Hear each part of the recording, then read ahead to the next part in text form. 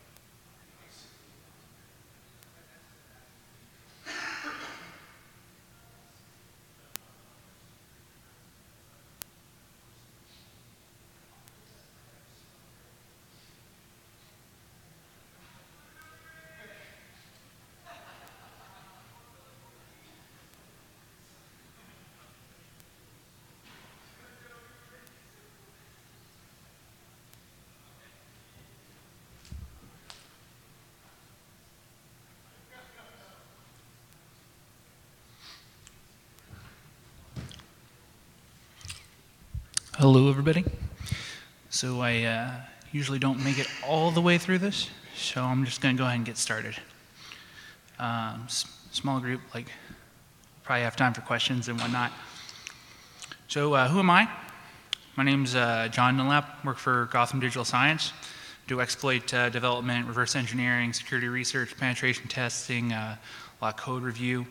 One of my specialties is working with like odd languages, like if you've ever had a COBOL or a Fortran or a Pascal or any of that kind of code review, it's part of my job to go deep diving on the languages not many people know, get out of the Java, C# kind of zone.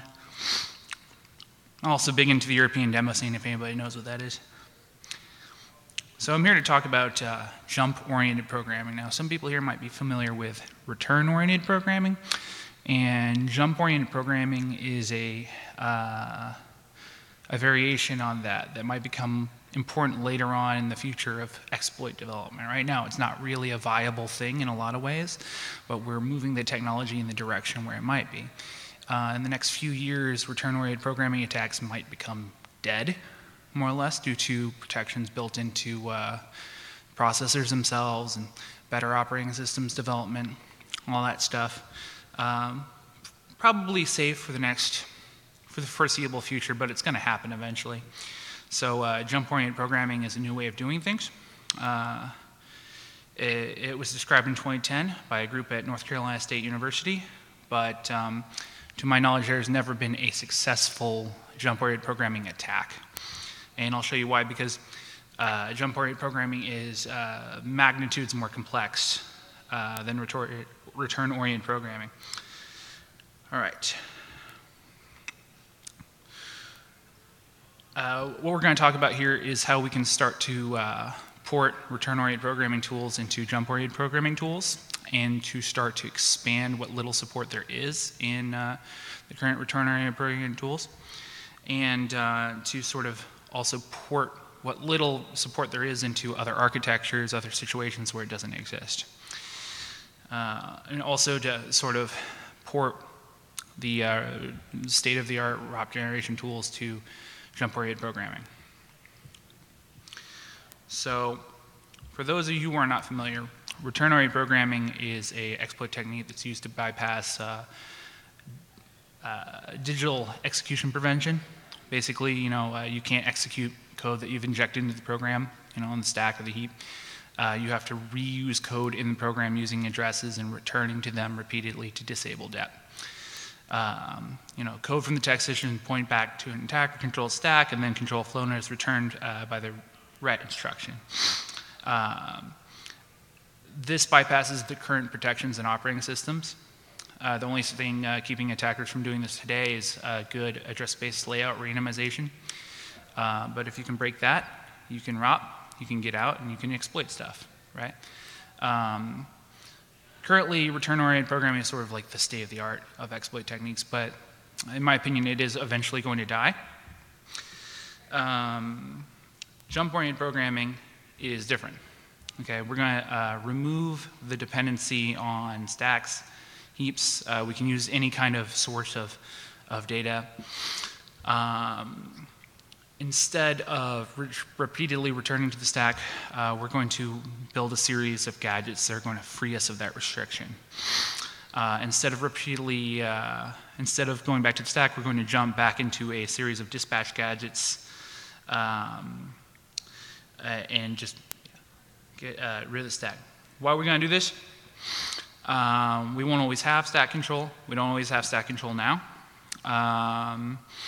Eventually, there'll be protections like Intel Shadow Stack, which will basically make it much, much harder to exploit things on the stack.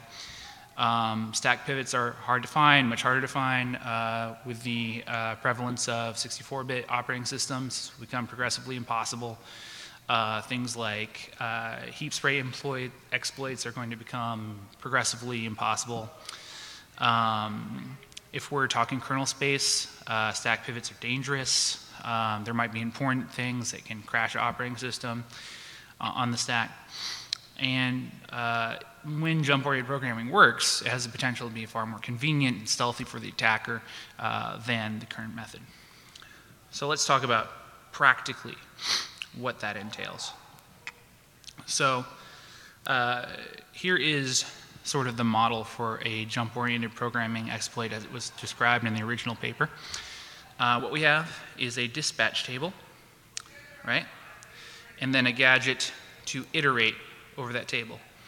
And that gadget can exist anywhere, right? And that will iterate us over a series of sort of functional gadgets, right? So this could be anywhere on attacker writable memory.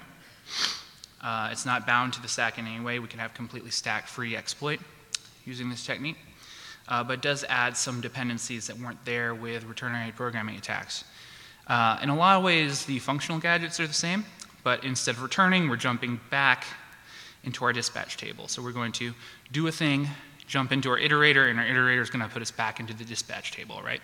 So we really need sort of three things, right? Functional gadgets with certain constraints on the registers, a dispatch gadget, again, with different constraints on those registers. These can't be the same, right? EBX, EDI, EDX. This has to be a dedicated thing to hold our program counter, although we could swap it around.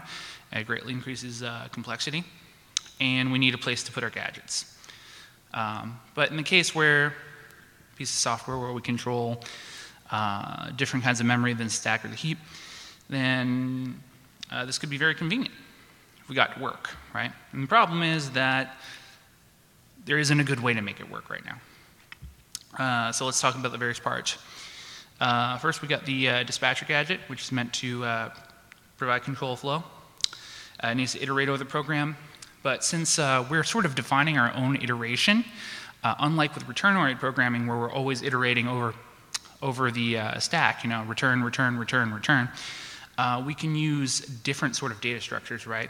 Depending on what kind of iterator gadget we have, we could skip forward or backward in memory or use something more like a linked list, right? As long as our software is smart enough to help us find this or willing to dedicate enough time to do it by hand, then this could be extremely convenient, especially if we control the layout of memory in the program in a weird way. It could also be stealthy since our gadgets could be stored non-contiguously with each other, and we can also periodically change up how the gadgets are organized. Did I see a question back there? No? Okay, cool.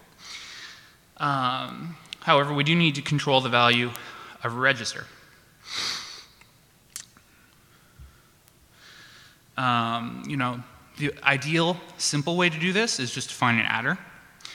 Any pattern will do, and the original paper for this described various schemes involving linked lists. The tool I developed, I'll show you, has come up with various complicated data structures that you could use. And again, you can switch it up mid-attack if it suits you. You could also pull your instructions easily from two data sources or intermingle them or obscure them. You ultimately have a lot more control if you're willing to weather the complexity. All right? Functional gadgets are a little easier, just has to do something and then jump back into our iterator/dispatcher gadgets. All right? It's a little easier to deal with, easier to find using the automated tools. And if you're familiar with return-oriented programming, the gadget flavors are the same, right? Ultimately, what we want to do is set up a call of some sort to turn off dep so that we can go about doing a much easier exploit, right? We don't want to be doing jump-oriented programming all day. What we want to do is do jump-oriented programming just long enough to turn off all the security inside the program and make it a lot easier for us to exploit, right? Because this is going to be involved, getting this done. Usually what that amounts to in Windows is setting up the arguments for virtual protect, which ultimately involves controlling all the registers. So a good wish list for this kind of exploit is to be able to control all registers. And here are the current tools, and I'm just going to say straight ahead, all of them are sort of lacking for this in various ways, and I've been going about modifying them and making alternative versions, add-ons, and whatnot for a little while now in order to better facilitate this kind of attack. We got ROP Gadget, Monad Pi, ROP-C, Ropper, and Radar I2. Generally what these things do is they just list jump instructions or unconditional jumps in whatever architecture you're asking them to analyze. However, if you listen to what I said before about the various kinds of gadgets, this could be a very daunting task to put together. And the other thing to keep in mind is that even large programs don't have that many unconditional jumps. So it's very important, compared to other instructions, right? So it's very important to be able to analyze and classify and rule out what you can and can't do. It's not like return-oriented programming where nearly every gadget is sort of viable for some purpose. It's important to classify them. None of the tools help you do that. The other thing to consider is architecture support. This is like a very useful technique on a variety of architectures, including some of the embedded architectures like AVR, ARM, that kind of thing. And of course, those are the least supported things. So here is a list of architecture support. All right. And it kind of jumps off away once you get past x86. It's kind of hard to find stuff, and even 64-bit is kind of not supported in general, which kind of sucks. Again, we're coming to a 64-bit world. Again, the support is basically you dump out a bunch of jump instructions and have fun putting together all the pieces and figuring out all the various dependencies. So Radare has very generic route functionality. In a way, Radare is sort of the best of the bunch in the sense that you can just ask it for whatever you want, right? It has very good search functionality, so you can say, this list of gadgets, can you find something that looks like this? But again, that throws a lot of the responsibility on the exploit developer and leaves you spending hours, days, weeks sifting through various side effect-laden gadgets. It's really not a good way to live. Again, just reiterating, all we're getting here is a list of gadgets and no way to vet them, which is really what we want. So here's just an example of the kind of functionality provided by Ropper. I'm sorry if it's hard to read, but again, it's just dumping out some jump instructions. Something to keep in mind if you want to do jump-oriented programming is that using larger binaries is to your advantage a great deal. This is not going to work out on a smaller binary. When we look at the tool I'm developing a little later, the test case I always use is libobjective-C on macOS because it's big and has a lot of stuff going on. Running this against even medium-sized programs, native code, you're not going to find what you need. Here's more Ropper on an even bigger binary still. In much larger binary, and we found some stuff. This isn't due to flaws in the program. This is just like lack of jump instructions in general, right? There's not that many conditional jumps compared to other instructions, and they don't always do what you need, and a lot of them have side effects. Let's look at another tool. This is RopGadget. Again, similar list of stuff. Again, only unconditional jumps, right? And not a whole ton of them, and no information about what does a gadget do, how it's going to help you, and which of them goes in which part of the jump-oriented programming equation, right? More RopGadget. And then MonadPy also supports jump-oriented programming to some degree. Again, similar kind of support. Doesn't really help you put together the pieces. Although it is nice, MonadPy, if you haven't used it, you should use it for your exploit development if you're working on x86. It doesn't support x64 at all, but it's very convenient. It's a single library. It works with a couple of debuggers, and it's generally wonderful. So, again, lack of gadgets. They take a long time to run, and it's not actually helping us the way we want it to. So what we'd like to do is improve the basic gadget search. What we want is more opcodes. We want a sort of vetting system for the opcodes, for the gadgets, and maybe find a way to use other types of jumps. Maybe there's other instructions that are equivalent to a jump. Maybe there's sequences of instructions that can be used in our jump-oriented programming attack. Maybe we can use conditional jumps. Maybe we can use the call instruction, I found out when I went through these tools, many of them didn't even support indirect jumps, like a jump to a pointer and that kind of thing. So that's something I'm going through and adding to all these tools. And then here's a list of improvements made to the tool. x64 registers, bear support for indirect jumps. Basically the same thing for ROP Gadget. I would have loved to improve Mono.py, but the main thing I would improve is to add the x64 support, which is a massive year-long project. So what I did do was do a lot of work towards improving gadget comprehension. So what we want to be able to do is take those parts of the jump-oriented programming equation and classify the gadgets into those roles, and then make some kind of judgment about how fit they are for the role and what kind of side effects they provide. There's a couple of approaches to doing that, right? It's a lot of these tools give you some leeway as to how many instructions you read ahead of the, because obviously you need your gadget to do something before the return, right? So it's sort of a calibration, how much you put ahead. Again, we're not reading into what kind of side effects it has. None of them help you put together these sort of data structures. So the basic way they're doing this is grepping over binaries, looking for certain opcodes or mnemonics. What we're going to do is use a VM and then just actually run the gadgets and get some kind of real sense of what they actually do. And that'll give us a better sense of whether we can use them.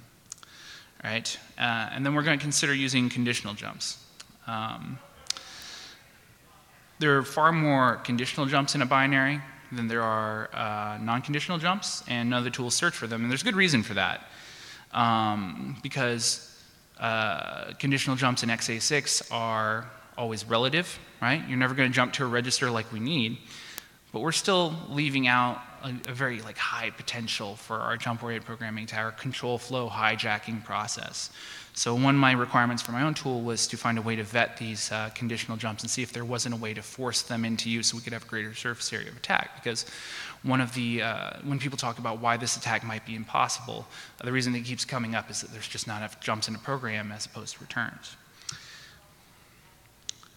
Let's see. We're also going to see what we can do to force more functionality of our gadgets by messing with the registers and sort of fuzzing at them. All right. So just to give you an example of how conditional jumps end up working on x86. So if you see, we have this jump not equal here, and it's just used to jump over a piece of code, right? It doesn't jump to any arbitrarily controllable place. But what if by some sequence of events it did? That's what we're kind of looking for. None of them trivially will, but if you follow the chain out far enough, some of them do, and they can be part of the attack.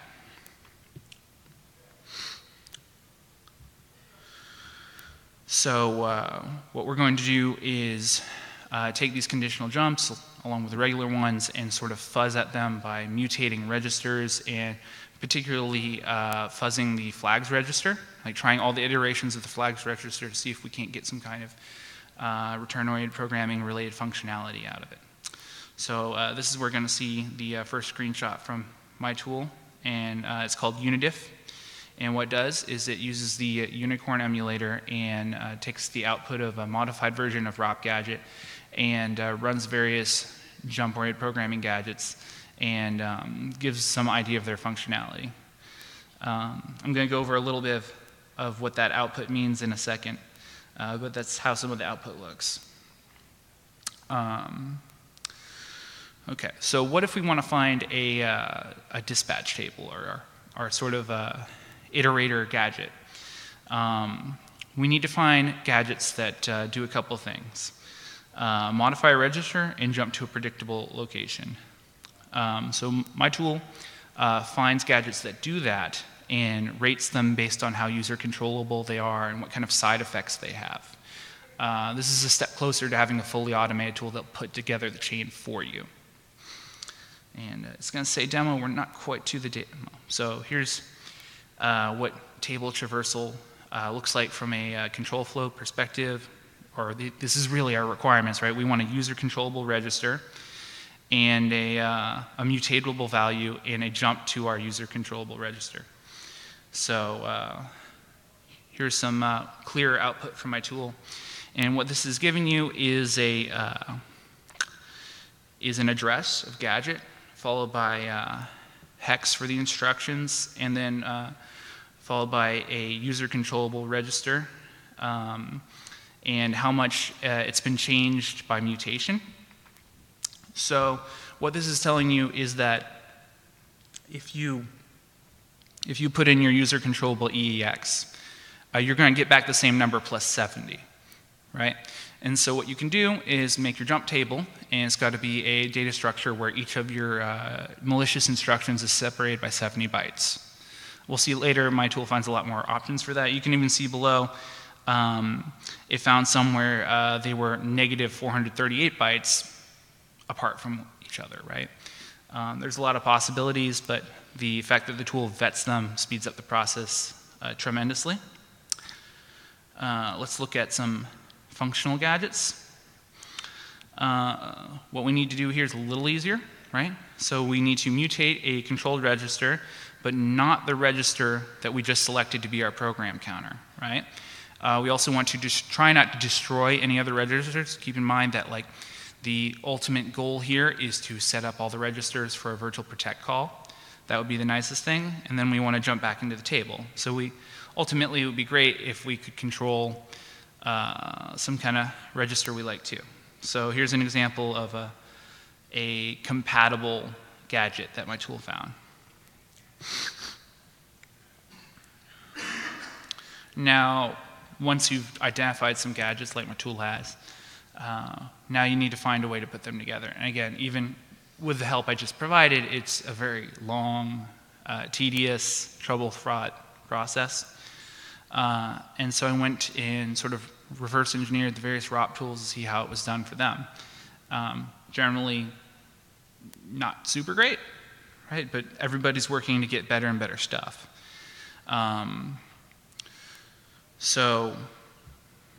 Coralent's tool, Mono.py, has a great algorithm for building ROP chains. And it does this by backwards tracing. It takes a sort of a final ending point and tries to go over past in the program and work back to an input, right? The problem with that is that it's extremely computationally expensive. It takes a long time to run, and even for like relatively trivial ROP payloads, it might not ever finish or might not give you a good answer. So I decided not to go that way. Here's a little snippet of the related code. The direction I'm going, and I don't have a demo for it right now, is I'm building an SMT solver to automatically find, sort of permutate and select combinations of these gadgets. One of the good things about my tool, as I'll show you in a moment, is that it shows you which gadgets don't provide side effects. And once you have that list of which gadgets don't provide side effects, you can start simplifying your processor model. If you know that you can get through your execution to a certain point without modifying this or that register, you can simplify, and that's very amenable to the SMT solver technique. Problem is you have to create a model, and it's a time-consuming process. So that's what we're working on now. There's already someone, his name's Coke Joe, I think he's in Europe. He's already done a similar thing with returnoid programming, and the problem he's going through, with a much simpler, and we're calling returnoid programming simple here, with a much simpler process, is that, again, it is very computationally expensive and might not ever finish in like real programs. So that's really a struggle right now, is to try and simplify this for the SMT solver so it does eventually finish satisfiable. What else have we been doing to improve this? Adding architecture support. So everything I've just talked about, I'm adding support for ARM, AVR, ZOS, Spark. And we're just going to go over some of the existing support for the job-oriented techniques and the amenability of the technique to the various architectures. Generally, of the not x86 type architectures, ARM is the best supported, but not supported very well. None of the tools take into account any of the eccentricities of branching the ARM platform. If anyone's read any ARM assembly, you know that you can't just do certain things. You have to take thumb mode into account, prefetch instructions and whatnot. It's not as simple as using a list of gadgets. Again, the tool does not help you do that. I am working on a tool that will help you do that, so that you don't have to think so hard about exactly how the processor model works when you're putting it together to chain. I would very much like to see AVR support, and people often ask me why I'm so concerned with that. Part of that is that I started my career in technology and 3D printing. Spent a lot of time working on very improvised electronics, including a lot of Arduinos and little prototyping boards. And just this year at Derbycon, I gave a talk on hacking 3D printers, taking advantage of them to do horrible, malicious things with 3D printers. And the topic of doing return-oriented programming in AVR kept coming up again and again and again. Part of the reason for that is that because AVR is a Harvard architecture, return-oriented programming is the only way to do exploitation. It's protected. The memory end instructions are separated from each other from the very start. So jump-oriented programming is actually extremely amenable to AVR processors. There's not a single tool that supports this, and unfortunately, the dearth of quality AVR simulators, or I should say, open source, high quality AVR simulators has been an impediment. In fact, we're just going to skip over this slide where I cast some shade on the current AVR disassembler frameworks. We're just going to leave that by. And then I did some Spark. And again, being closer to the RISC architectures, while not being a super practical field, it's an interesting one to add this functionality to. Because frankly, all these tools provide Spark support, or a lot of them do, Spark support for x86, so why not add it for jump-oriented programming, which I did. So here's an example of a Spark encoding, in case you ever wondered or were curious about doing that and putting that together. And here's an overview. I found some points of improvement in common jump tools, added architecture support to several of them. I'm developing a tool to make the technique a lot easier and getting closer and closer every day to a point where it will be totally automated. At the start of this project, I thought that this technique would be mostly impossible since it is, again, almost never seen in the wild, but I found it's quite feasible from what I've seen in my own experiments. I plan on adding more architectures, integrating concolic execution techniques, and then start providing known payloads for existing libraries. I think that's really the end goal of this, is to have some common payloads just like there exists for ROP, so that people can play around with it.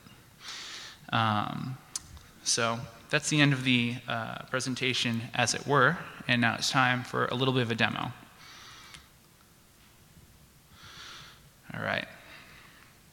So here's some sample output, but before we do that, we are going to take a look at a list of gadgets given out by ROPers. So one of the changes I made to, or ROP gadget I should say, one of the changes I made to it was to modify it so, oh geez. Can't type while I talk. There we go.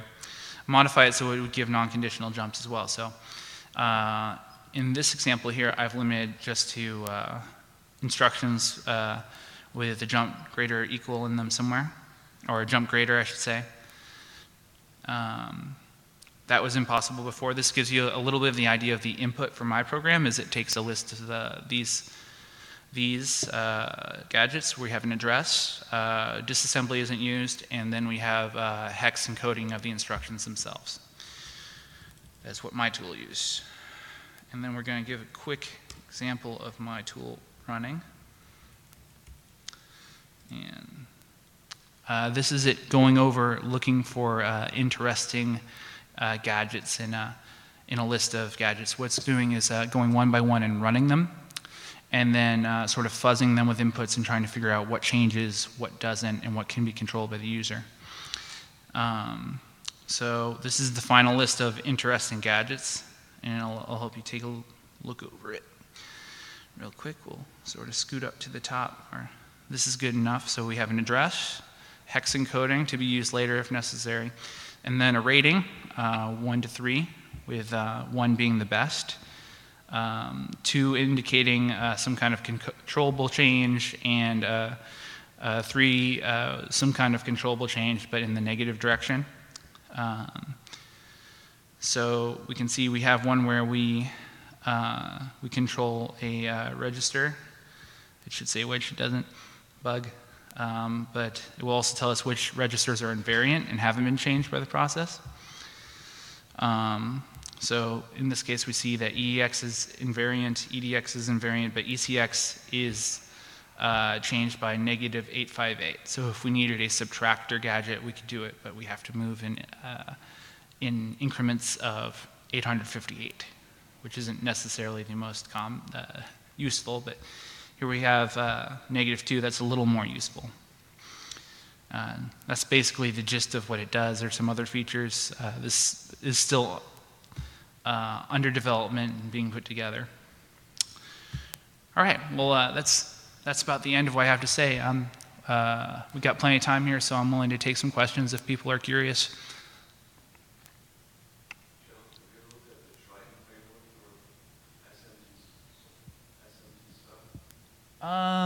Currently, I'm just using Z3, but I should, yeah, definitely, right?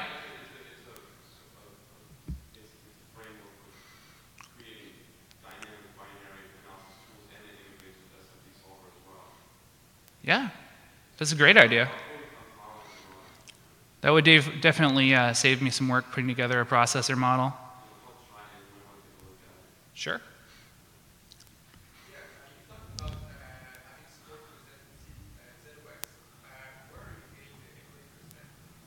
Oh, legally.